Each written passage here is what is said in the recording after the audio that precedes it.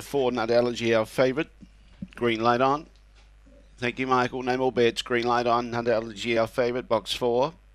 Away, began only fair. Best away was El Serena, trying to rail up underneath it. There was Sassy Kissed, but went a little bit wide there. And in the meantime, charging through also, we've got Senny Amber and Nut Allergy starting to make some ground. Around the outside is JD's Karumba making ground. Out the back there was Moona Colour and Dixie Chick just in front of it. In the meantime, Sassy Kissed got to the lead, and Sassy Kissed is going to win easily. Second, El Serena.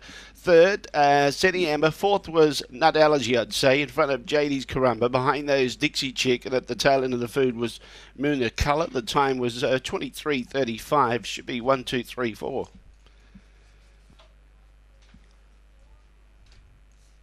Sassy Kiss, too good for late mail followers. 1, 2, 3, 4. 3.5 lengths the winning margin by 3/4. 3.5 by 3/4. Was a drifter in the market.